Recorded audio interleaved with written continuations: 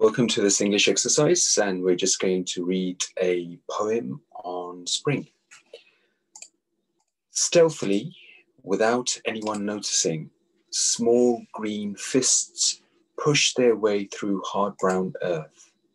Dead brown leaves thrust aside as they force themselves to the sun's warm rays, soaking them up greedily, giving them strength to fight on. Each shoot with a purpose, a job to fulfill. Time short before Mother Nature dashes them back to the ground. We must succeed, they shouted. Spring is here. This was a nice short extract on a poem called Spring.